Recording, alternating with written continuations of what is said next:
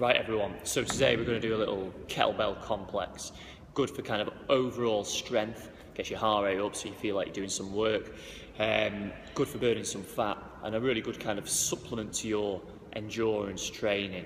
The good thing about it is that it really feels like you're doing some work. It's bloody hard if I'm honest with you.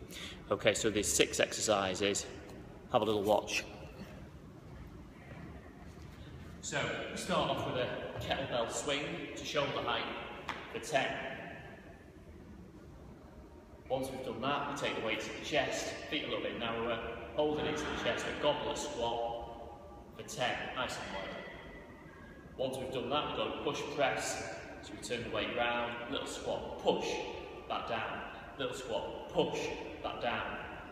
6 or 8 on each arm, so over to the left, do the same. Then back to the right hand, touch the ground, drive up and pull, ground, drive up and pull. From there, about 8 again on each arm. From there, we put the weight on the ground, walk out, walk in, and stand. Alternating the feet with which you walk out and stand.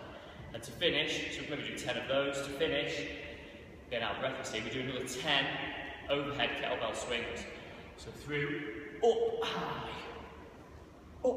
really driving from the hips, up high. Now, it's tough, really tough. I'd say 3 or 4 rounds, maybe even 5 if you're feeling fresh. Follow it with some zone 2 cycling, 30-40 minutes, maybe a bit of slow jogging, something like that. We all know that, you know, exercise on its own is not enough to burn fat and to kind of get in really good condition, but obviously it bloody helps.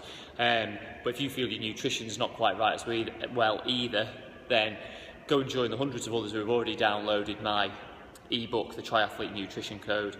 It's about £10, $14, something like that.